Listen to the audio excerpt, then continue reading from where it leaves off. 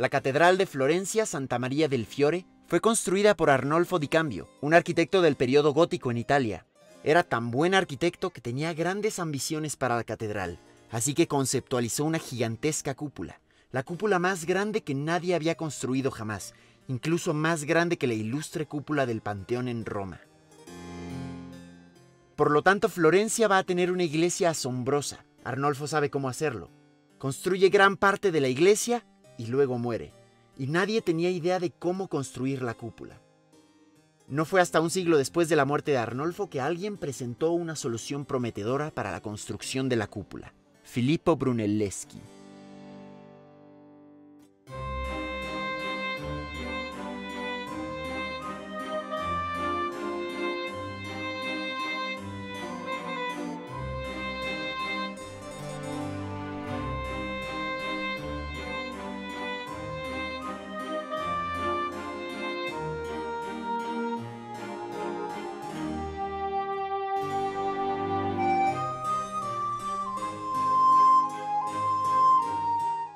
La formación de Brunelleschi no fue como arquitecto, ni siquiera como escultor, sino como miembro del gremio de la seda. Era orfebre, por lo que tiene cierta experiencia fundiendo y moldeando metales, pero no tiene ninguna experiencia en arquitectura. Sin embargo, se fue a vivir a Roma durante unos cuantos años para estudiar las antiguas ruinas de los romanos, y no descansó hasta que no hubo ningún tipo de edificio que no hubiera dibujado. Templos redondos y rectangulares, basílicas, acueductos, termas, arcos, anfiteatros y toda especie de templo de ladrillo, extrayendo de todo ello los métodos empleados en la construcción de los muros y en la construcción de los arcos de las bóvedas, así como los medios de unión de las piedras.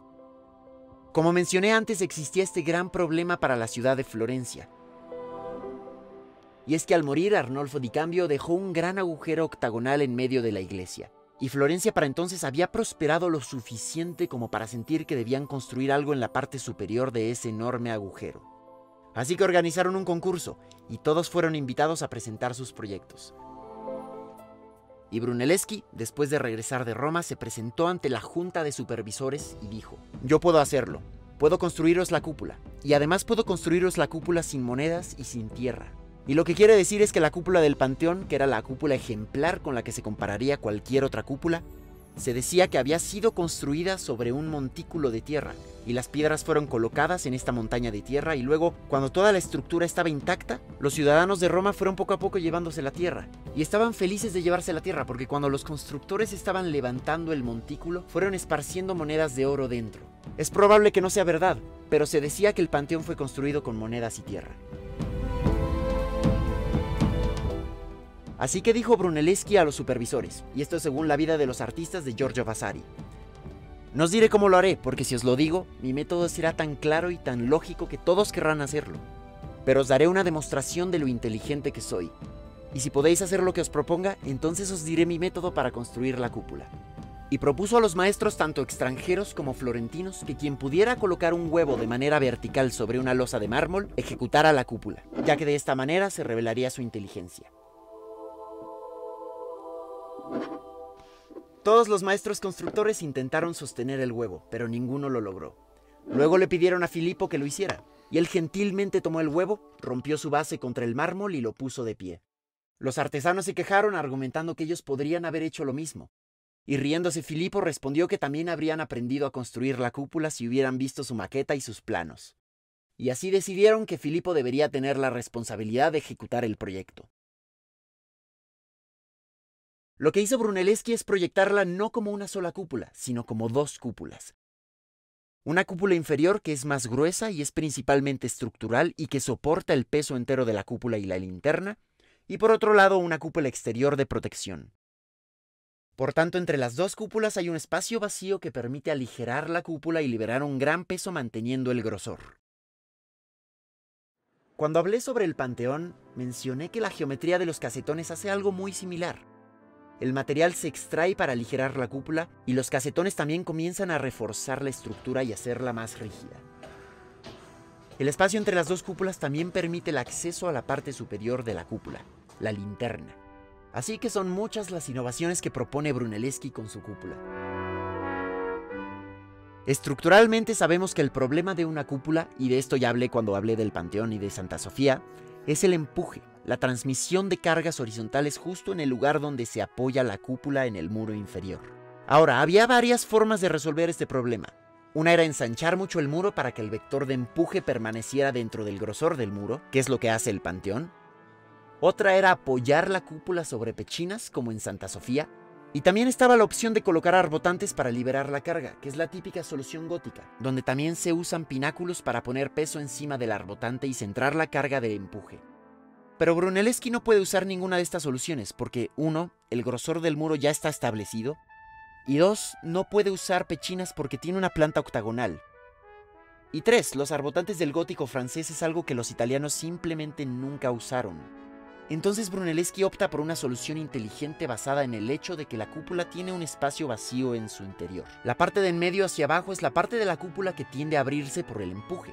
Esto está produciendo tensión, y el ladrillo aguanta muy mal la tensión y la flexión. Entonces lo que va a pasar es que la cúpula se va a quebrar, y si la grieta es demasiado grande la cúpula colapsará. No podrá hacer frente a esas deformaciones. Entonces, ¿cómo evita Brunelleschi que la cúpula se deforme demasiado y cómo controla ese agrietamiento debido al empuje? Lo que hace es poner unos elementos que funcionan como cinturones. Estos anillos que van amarrando la cúpula por fuera, como si fueran cinturones como los que nos ponemos, que van conteniendo la cúpula, que van impidiendo que se deforme. Algunos están hechos de madera y otros están conformados por vigas de piedra arenisca unidas con piezas de hierro. Y por lo tanto estos anillos, al ser elementos cuyo material soporta muy bien las tensiones, van a poder asumir estas deformaciones. Estos elementos se sitúan en el interior de la cúpula, entre las capas exterior e interior, y son los que permiten solucionar el problema de la deformación. De hecho, puedes ver una de estas cadenas de piedra desde el exterior, y es esta serie de traves de piedra que sobresalen del tambor. Originalmente se iban a cubrir con una galería de madera, como la que ves en uno de los lados, pero el artista Miguel Ángel dijo que prefería ver la estructura funcionando, por lo que las dejaron sin terminar. Ahora, la principal razón por la que Brunelleschi ganó el concurso fue la posibilidad de levantar la cúpula sin utilizar una cimbra de madera. En la construcción tradicional a la romana, las cúpulas y bóvedas debían apoyarse durante la fase de construcción sobre una estructura auxiliar que siempre era de madera. Una estructura que podía ser muy compleja y que solo se retiraba cuando el anillo superior de compresión había sido cerrado. Lo cual en una cúpula con un claro de 44 metros es mucho más complejo. Se hubiera necesitado una cimbra muy costosa que además se tendría que sostener a unos 52 metros de altura. La solución de Brunelleschi consistió en descartar por completo la idea de cimbra utilizando una forma muy particular de acomodar los ladrillos. Un patrón con una serie de nervaduras en espiral, que son las que ves aquí, separadas por no más de 1 metro, que les permitió detener los ladrillos que se colocaban horizontalmente. Había que detenerlos de caerse por la pendiente que tenían los muros a medida que crecía la cúpula. El resultado es que la estructura fue completamente autoportante en todas sus fases de construcción, desde el principio hasta el final, y por tanto no dependía de un andamio, no dependía de una costosa cimbra de madera. Este es el ingenio de Brunelleschi. ¿De dónde sacó Brunelleschi esta idea? Que es bastante compleja porque implica entender muy bien cómo se está comportando una cúpula de estas características desde un punto de vista estructural. Aparentemente lo obtuvo de ladrillo en construcciones romanas que normalmente se usaba para cubrir el piso o para cubrir los muros de concreto romano. Y este es el espacio entre las dos cúpulas, que personalmente creo que es fascinante. Puedes ver cada parte de la estructura aquí, las cadenas de piedra y madera que evitan que la cúpula se agriete, el patrón de ladrillo que se colocó en espiral y lo más importante, experimentas la curvatura de la cúpula mientras la rodeas y subes las escaleras que conducen a la linterna. Estas son las mismas escaleras que subían los albañiles todos los días cuando se construyó la cúpula y tiene un total de 463 escalones. Cuando visitas la cúpula entras por una puerta con esta inscripción en latín, Llano Caeli, que se traduce como la puerta del cielo.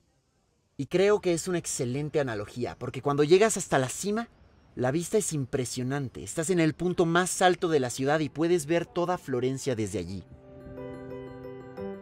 Puedes ver algunos de los otros edificios que Brunelleschi diseñó, como San Lorenzo aquí abajo, o Santo Spirito por allá. Y puedes ver otros edificios importantes, como el Palazzo Vecchio y la Galería de los Uffizi al sur, Santa Croce al sureste, Santa Maria Novella al oeste, el Palazzo Medici al norte y el Ponte Vecchio sobre el río Arno. Otra gran vista es la misma catedral, vista desde arriba. Puedes apreciar el campanario y el baptisterio muy bien desde aquí. Y si subes a la cima del campanario tendrás el mejor ángulo para ver la cúpula y darte cuenta de lo enorme que es el edificio.